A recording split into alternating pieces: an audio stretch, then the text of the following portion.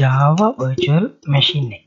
Java virtual machine එක ගැන ඒකේ අපි දන්නවා Java program එකක් ගත්තාම ඒක platform independent. ඒ කියන්නේ Java program එකක් run කරන්න පුළුවන් Linux operating system එක වුණත් Mac OS එක වුණත් ඒ වගේම Windows operating system එක වුණත් ඒක ප්‍රශ්නයක් වෙන්නේ නැහැ. ඒක ප්‍රශ්නයක් වෙන්නේ නැති වෙන්න හේතුව තමයි මේ Java virtual machine එක කියන එක.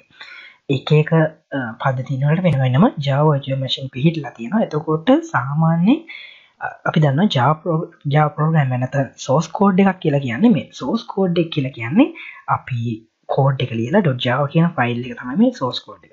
source code එක Java compiler හරහා compile කරාට පස්සේ byte code එකක් තමයි ඇති වෙන්නේ.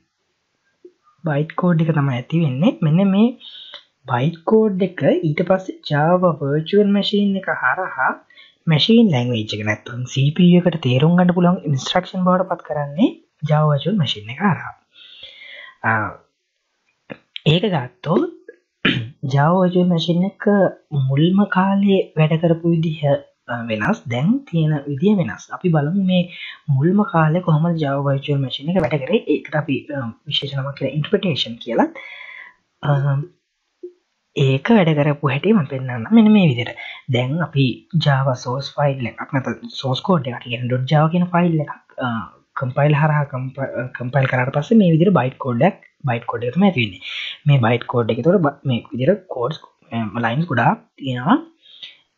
ඊට පස්සේ දැන් ඉස්සර මුල්ම approach එකේ තිබ්බ Java virtual machine එක සිද්ධ කරේ මේ එක byte code එක මේ එක byte code එක වෙන වෙනම ගත්තා. වෙන වෙනම අරගෙන Java virtual machine එක නැත්නම් JVM එක එයා machine language එක බවට පත් කරා. මෙයා Java virtual machine එක අරගෙන එයා convert කරා මේ line වෙන වෙනම convert කරා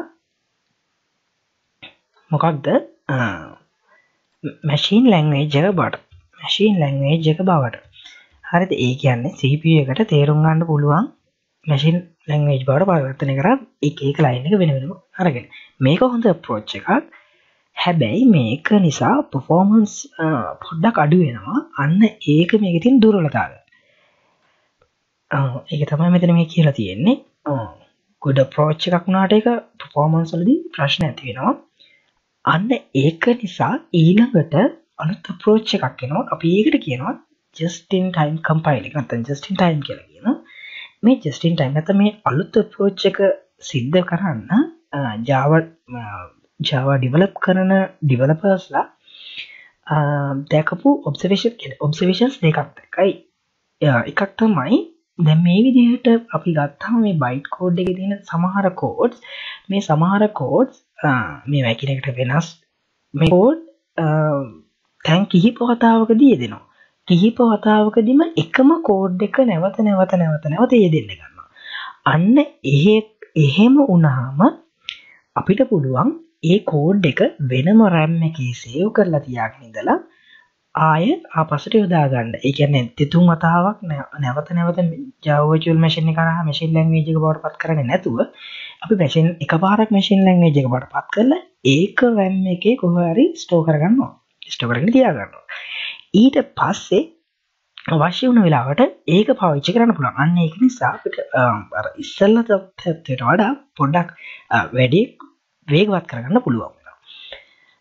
ඒක ඔබ්සර්වේෂන් එකයි. කට්ටිය දැකපු දෙයක් තමයි. එතකොට අර මේ byte code එකේ තියෙන සමහර codes නැවත machine language එක බවට පරිවර්තනය කරන්න ඕන. අන්න එහෙම කරනවා වෙනුවට ඒකට පුළුවන් ඒක RAM එකේ කොහේ හරි තැනක byte code එක අදාළ කියන්නේ machine code එක තැනක තියාගෙන අවශ්‍ය වෙලාවට පාවිච්චි කරන්න. ඒක observation එකක්. ඊළඟ observation එක තමයි සමහර වෙලාවෙත් මේ Java කියන developersලා Java වලින් implement කරද්දී සමහර ටිකක් මෝඩ වැඩ කරනවා. ඒකක් තමයි දැන් හිතන්න අපිට ඕන කරන්නේ AB එකතු කරලා එන උත්තරේ print කරන්න.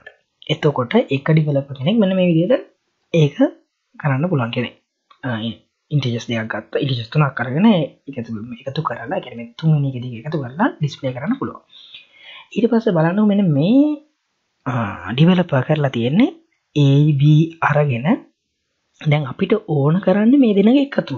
හැබැයි මෙන්න මෙයා මේ විදිහට කෝඩ් එකක් ලියලා තියෙන මේ උවමනාවක් නැහැ. මෙන්න මේ පාර්ට් එක මෙතෙන්ද උවමනා නැහැ.